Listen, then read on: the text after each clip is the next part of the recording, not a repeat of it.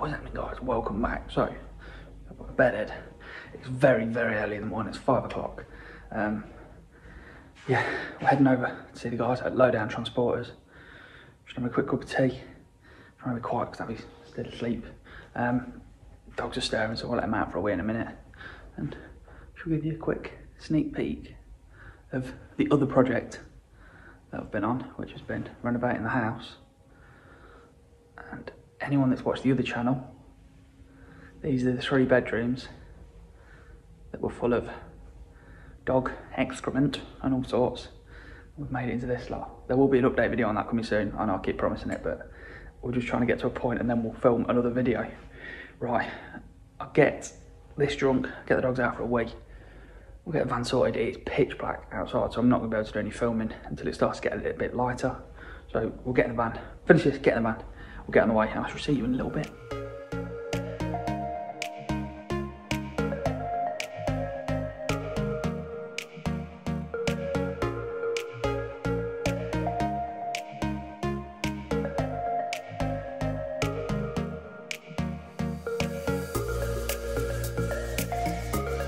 Here we are then, daylight. So I changed the heat resistor and it's done what I wanted to do. It's fixed the issue. So before it was only working on 3 and 4 nails, now it works on 1, 2, 3 and 4. Super simple. I'll show you it when we get there, or I'll show you it in a little bit in the video because it was dark and we couldn't get the torch working. Super simple, 2 6mm bolts, 1 clip, 30-second job, and it sorts the issue out. Travelling down, been actually quite nice. I expected it to be traffic and a nightmare being as it's Friday. And we're going on the A14, which is notoriously bad. Traffic was heavy, but it's not been too bad. We haven't stopped until we just before we got off the A11. And we're now in the little sort of A roads down to Lowdown Transporters. So I shall see you when we get there. We'll show you around what they've got, cool stuff, and speak to the guys and get started on this. I imagine it's going to be quite awkward because even though they've got a YouTube channel and they film and they do all of that lot, I really find it awkward talking to the camera in front of people. Even that's what I do for a living, essentially. Anyway, we'll see you when we get there. Get on with bagging this van.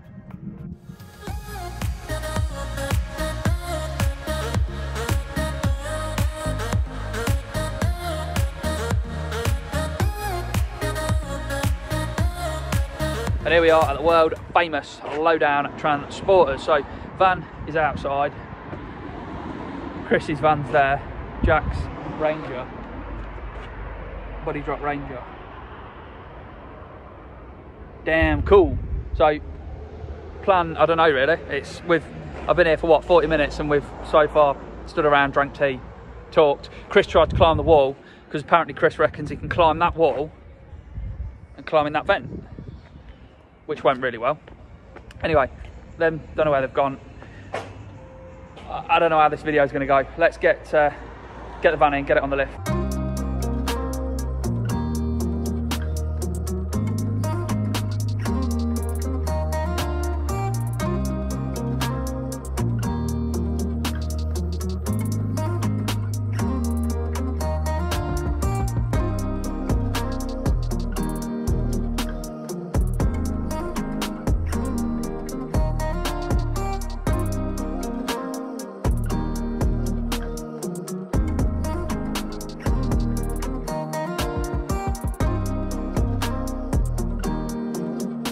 Right, van is up on the lift and the arch gap's even bigger, and we've been through, me and Chris have just been through and unboxed all of that lot, which looks absolutely amazing. So we've got So Low air struts and bags. I've been out and bought some new drive shafts, like I said, because there's a click in from the front, so we might as well bang some new drive shafts on it. So Low Shhh Silent compressors that are going to go underneath. So Low tank. I bought some new lower arms as well, new ball joints, or I've not bought, I've been given, because the rubbers have gone and there's a horrendous knock on them. There's some drop links on here, down there as well. They're So Low drop links to go with this kit. The wiring loom airline for the Airlift 3H management, digital management. One of my big bugbears, and it is with me in the workshop as well, is the amount of stuff that I buy or get given and get sent is packaging.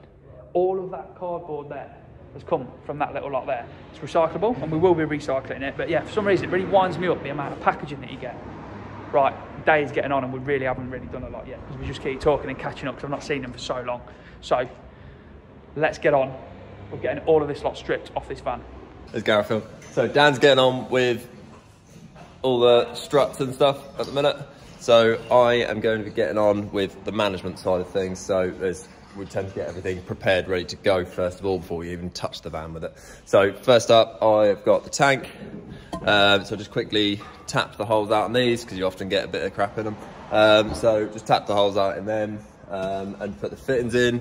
So we've got a drain at the bottom, bung in each end, and then this side we've got two 3/8 fittings. One will go to the manifold and the other one will be for the two compressors because we tee them both together because the compressors come out in 1/4 inch, so they could be teed then into a single bit of 3/8 and then go there, then you've only got one line to run back. So you notice there on one side only and the other side has got no fittings. That's because the tank is going to come up in this void here, and there's obviously an exhaust one side, so then the fittings will come out on this side so that keep any heat away from those fittings. So that's that done. I shall now move on to sorting the compressors out. So this is how the compressor turns up. You'll see the springs are on the top. So attached 3/8 push to connect on there, filters on. The feet, we pull these rubbers out and flip them round. See the larger side and the spring is on this side, so flip them around because these are going up underneath the van like that, so the springs are there to take up the slack. So they go on this side, so it's flipped all them round. We also span this foot round to the inside, just makes that a little bit shorter, makes it a bit easier to find a place to screw your holes and mount everything inside. So next up is management. So this we use when we install these a threaded manifold so that we can put elbows into there so that when it goes up underneath the van, it's roughly in that area, the airlines can then go off and onto the chassis. So just get all that assembled now. So that's those bits all assembled. So that's your water trap. So that's going to go in between the tank and the manifolds to try and prevent any moisture getting into this valve block. This is a blow-off valve which will go on the drain line, and we'll put an inflation valve at the end of the drain line so that any moisture at the tank can be drained either by these. But this will also, it's just a safety precaution, at 200 psi this will open up. So if for some reason the compressors carry on running when they shouldn't, that will blow off instead of the tank blowing up. So yeah, manifold, this will all become a bit more apparent in a little while when we get it mounted up. But yeah, so we screw these ones in instead of, usually these come with the push to connect fittings straight out of these, but we use the threaded one so we can come out at an angle. But as you can see, so that one's the exhaust, that one's the one that goes out, that one's tank, so that one will go to the tank, that one, then we got front left, front right, rear left, rear right. So, and that is the brains of it all. So next up, I just need to mess with the loom a bit. So this is the Airlift loom which comes with it, so that obviously works, but we need to put a second compressor loom into that, so we need to run a second relay, second load of wires, so, and we'll just assemble that how we want to. I mean, it is obviously plug and play, but we mess around with it a little bit for fitting it onto the van. So we shall get onto that now. Dan. Oh, I've got all of the kit out. Every single bit of kit that's in the toolbox is now out and just around the workshop, just in case you need it. Yeah, cheers, pal. All right. So I'll probably build these struts up in a moment. I mean, they're already built up obviously, but we've just got to put lead lines into them and fittings and stuff in them, because Dan's been cracking on and he's got his arms and stuff off. Makes it easy for changing struts to take the hub and the whole strut assembly off, because trying to get a standard strut out of the hub, many difficulties. It's too long, you can't, take the hub off. If you're gonna do it, take the hub off, it's easier. In my opinion. It's full of, we just take it off. Right, we've made a bit of progress. So Chris, obviously, as you've been seeing, has been focusing on getting all the air ride stuff sorted. I've got the new lower arms and drive shafts to fit. So we've taken the full assembly out of the van just for ease of everything, and so I can get the drive shafts out. I've changed the stub shaft as well, which is in there, which is the most common thing that goes on them and wears. And looking at this one, it is really, ooh, where's the camera? Really, really worn. If it'll focus. Really worn. So that should have a flat on the top of it. I'll put the other one in now. Anyway, that's worn. So we've changed that. One bolt in the middle, change the seals, do the bolt back up. Pretty easy, to be fair. What I'm going to do now is jump on and get all the arch liners and the under trays off so that we can start running lines, etc. for the exciting bit of the air ride.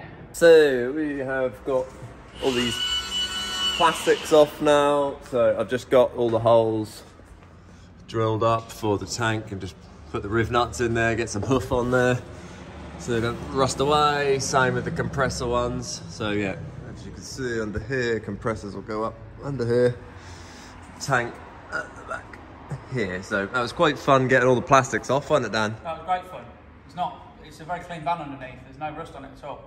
Yeah, every single screw that holds the plastics on are all rotted and rusted. Yeah, rotten heads have gone, trying to get sockets on, nightmare, but they're off now. We've just got to try and get it all back on after.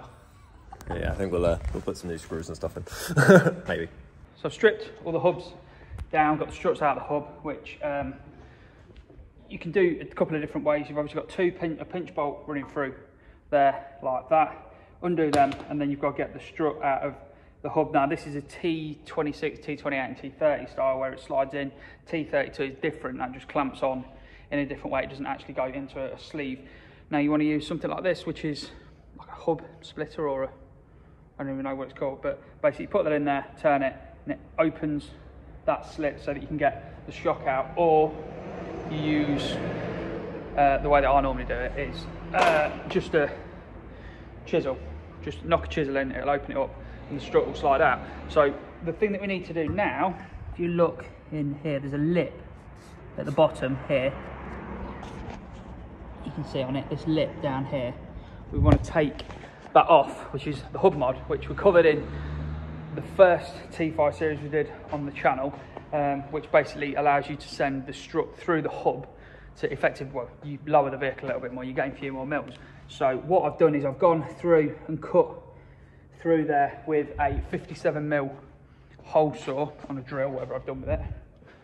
So just a 57mm hole saw, and then go back in with a die grinder and a rasp just to take the rest of the lip off so that the strut will slide all the way through and give us the extra loads. So we've done that one with the drill, we'll do this one with the drill, and then we'll find the die grinder, and we'll grind the rest of the lip off. I've kind of taken over Dan's video with this one. Didn't I? I am the commentator. I am the commentator. The man with the mullet, he knows. Well, I'm not going to hat back on, I can't bother. Right, so tank up. Put the drain in, so that comes along. There's that blow off valve. So these have got to be mounted either horizontally or upwards, because if they're mounted down, the moisture will sit in and you can see the little hole in it. They end up getting blocked and then they start to deteriorate and leak. So that then comes off through this plastic, which we then have tyre inflation valve is in the back there, so that can then, you can use that to drain the tank, or if for some reason the compressors fail, which is highly unlikely, you can use a normal compressor just to pump it up. So they're up, compressors are now up in place. Chucked a nice, can't really see, had a few sheets of Dodo mat here already, so chucked a bit of extra Dodo mat in there just to quieten down even more, even though Dan's already Dodo mat his floor. Gone Dodo mat mad inside. So down Dodo mat mad underneath as well now? Yeah, all helps. What are you up to? I'm just going to start getting all the front end back together, so all the new lower arms on, the new ball joints, new drive shafts in, and then we'll get the hub modded hubs back on, and we can then start thinking about putting struts on. Nice. Cool, back to it. Next thing to do is the new strut.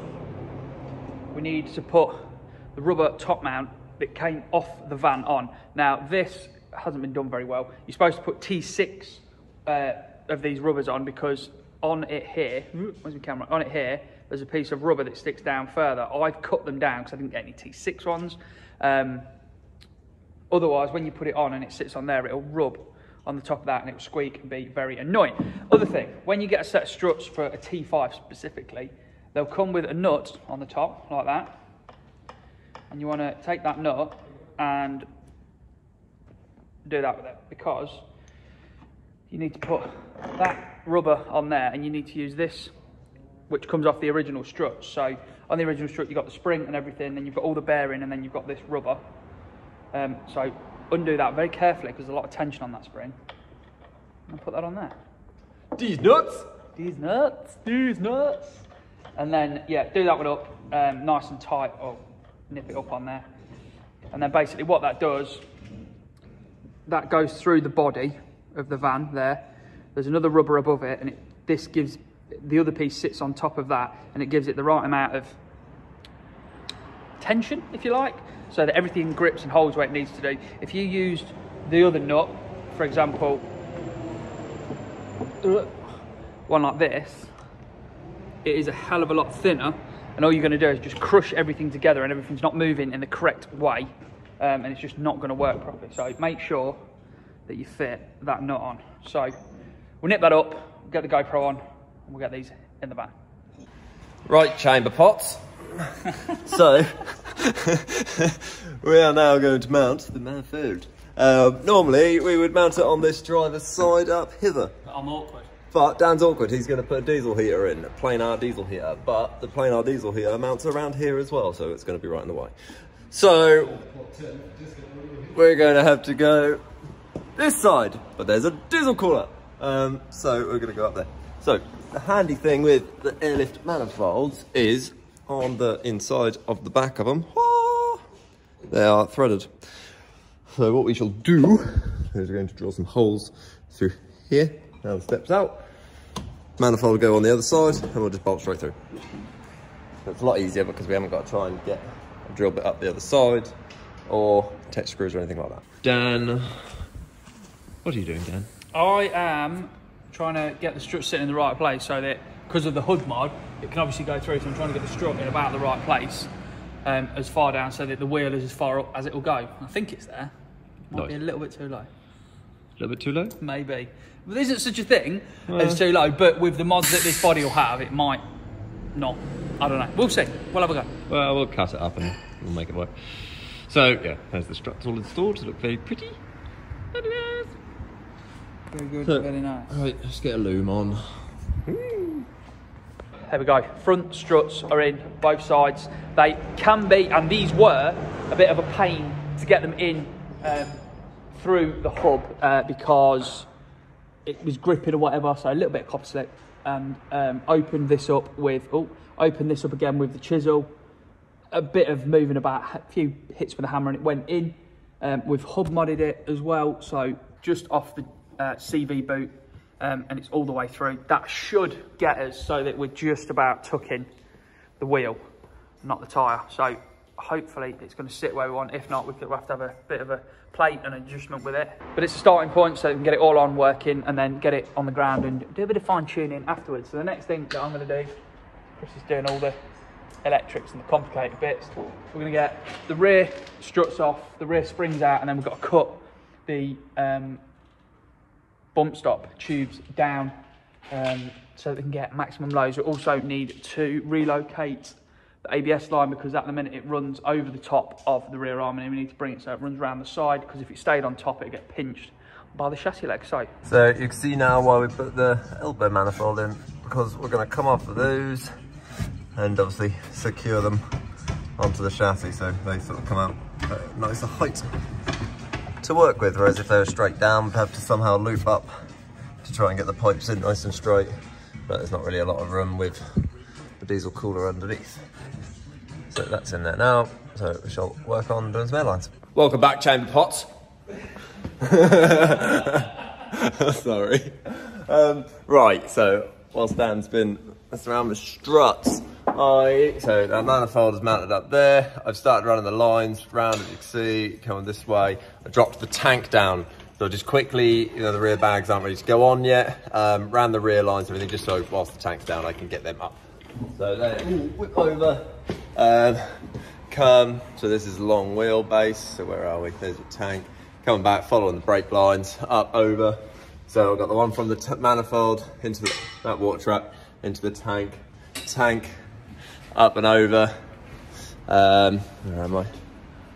Over, up to here. So here's where the two compressors tee off of each other and run along this chassis. So normally, because the manifold would be over here, we'd run all of the lines along here. So we'd P-clip the compressor line to the tank, we'd P-clip the line from the manifold back to the tank, and then the rear air lines we'd just cable tie to them. So we use the first two lines to secure everything.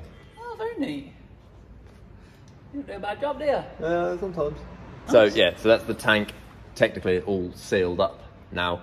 All ports on that are connected. So now I'm going to jump onto the wiring loom, get all that run, relays, compressors, all that wiring done.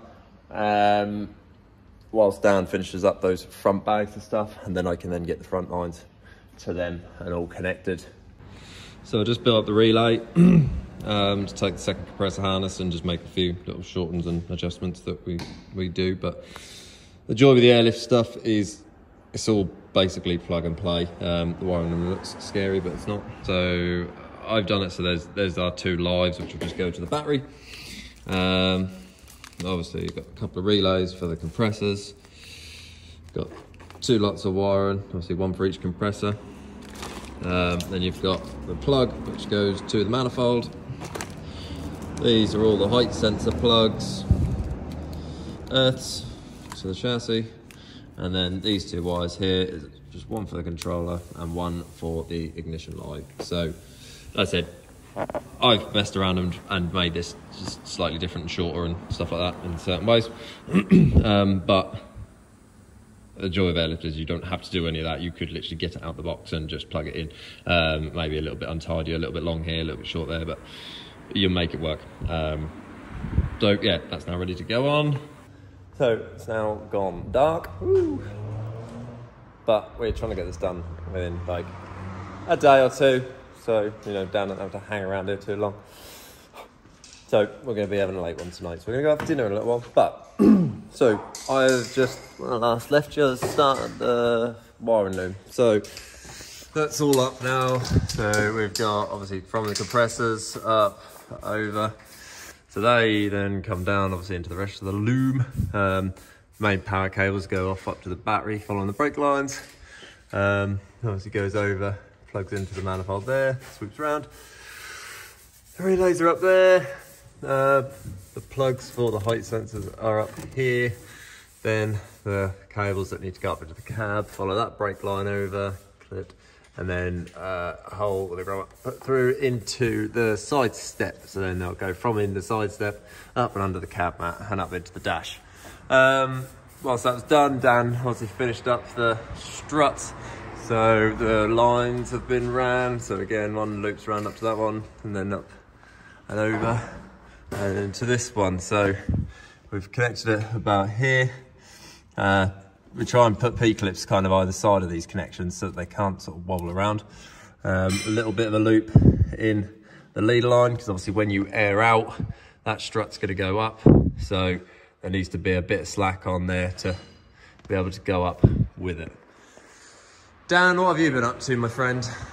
Sat down drinking tea, some Bombay mix, you know, just chilling out. I mean, he's not actually lying. There was Bombay mix then. We sorted out the rear, so cut down the bump stop on the bottom, cut down the bump stop on the top, and primed and painted those. When you do that, there's a little knobble on here which throws people off even when they fit coilovers, that there's a little knobble on here and people think that when they fit coilovers or the bags it wobbles a bit. You have to just grind that flat so that everything will fit. So we've done them. And then, have you explained about the cutting that we've just done? Yet. This is cutting for the rear arm. So this doesn't have to be done, but we do it, just gets the rear just that little bit lower. So we notch out just across here, just to give that shock a little bit more travel to come up, and out on this corner, so it gives that arm more room to go up, and the brake line comes up around here, so it gives that a bit more clearance so you don't crush that. Dan's also moved these ABS lines, so originally these are on the top, so they're just popped out and then 6mm holes drilled into the side of the arm so that they can clip in there, so again you don't crush your ABS cable on there and throw up loads of warning lights. And that's what we've done so far. Very good, very nice. So moving on, Dan's gonna get the bags and the shocks back on the rear. The rear air lines, like I said, are already here, they're already ran, so they can all be plugged in. Front lines are all plugged in, loom's all done.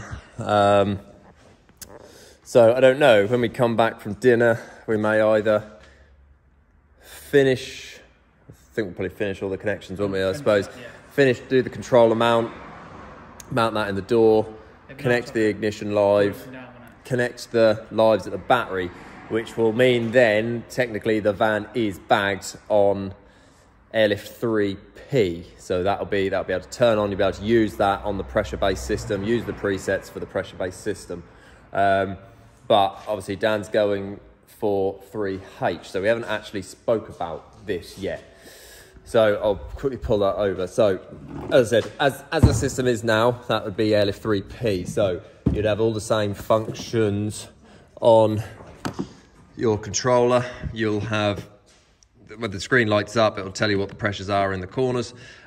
You've got preset drive heights here, so you save the heights of the van based on the pressure. And so when you want to get in and drive, you press double tap the button, that'll lift up to, say, a normal drive height or a high drive height or a low drive height. There's your air out button. Then you've got your individual corners as well. So that'll all work on pressure. But the issue is with pressure-based systems, if the weight changes massively, so for example, you put a trailer on the back, which is what Dan is going to do, then the rear will sit down like it would if it was on springs. The weight of the van will then kick down. So you'd have to then press the rear buttons and add extra pressure into the rear, which is absolutely fine if you know what you're doing, and that's no issue. But if you add height sensors, which then turn this into LF3P, these height sensors will go, 3H, sorry. These height sensors will then be wired into the system, recalibrate it differently. These will be on a fixed point of the chassis. These will then drop down to the moving points, like the lower arms. And then when you air out, obviously it will come up, and when you lift up, that will come down. That will send a resistance reading to that. So then it bases all of the heights on presets on height. So when you save them, when Dan then loads his trailer on, the system will pick that up automatically, because the height sensor, which is supposed to be there, for example, will be slightly there. The system will then pick that up and add the extra pressure in and bring that up to the height that it needs to be. So it will never sit ass down. It will always automatically bring that up. But these are a bit of a fiddle. So we're probably going to save them for tomorrow when we're fresh head and had some sleep. Right, end up wandering down the pub, get some to eat. We're all full and ready to carry on, and I'm absolutely filthy, and we were getting some looks in the pub because I think I was so dirty. So what I'm going to move on to now is chucking the rear bags in place with all the cut down rear end.